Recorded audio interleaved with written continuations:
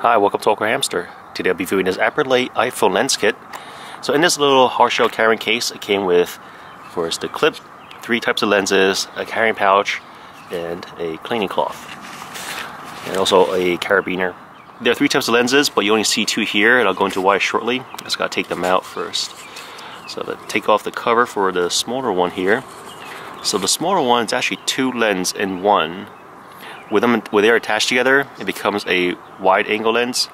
This one is a fisheye lens, 198-degree fisheye lens.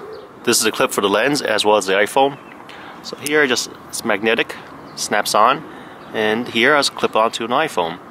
The part that touches the iPhone lens, this part, it's like a soft rubber, so it's not going to damage my phone, scratch the paint or anything. And the same goes for the other side here too.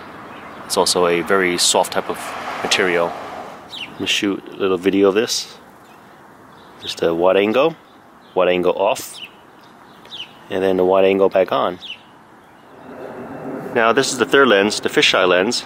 I have a very wide field of view, and what I noticed that there's a little blurriness on the left and far right. Over there we got dandelion, and for the iPhone I have it set to picture mode too.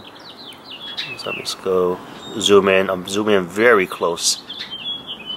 To sum it up, I like the macro, I like the wide angle. The fisheye, not so much. Very easy to use. I love that it's magnetic clip, that clip on for the lenses. The case has a little loop over here for a carabiner, so it's very sturdy, nicely constructed. If you don't want to use the case, you can also use the little pouch that came with it. And overall, I would recommend it. Well, thanks for watching this review of the Aperlite iPhone lens kit. If you guys have any questions, comments, suggestions, feel free to contact me. Thanks for watching AwkwardHamster. Bye.